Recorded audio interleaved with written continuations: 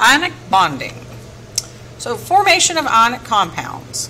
When an ion is an atom or group of atoms possessing a net electric charge.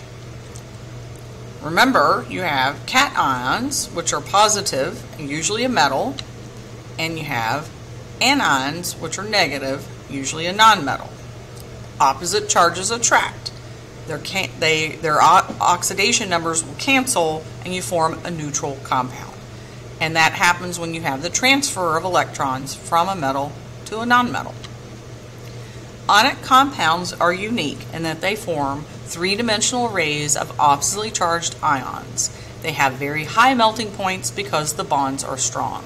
So in these particular intermolecular attractions, the bonds between the ions is stronger than the bonds between nonmetals of covalent compounds. So of all the intermolecular attractions and interactions, ionic compounds have the strongest bonds.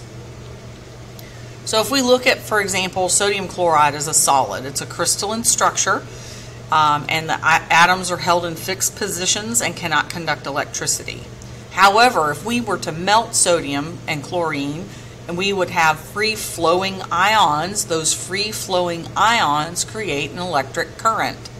And when you dissolve ionic compounds in water, we can also create an electric current because you have freely moving charged particles.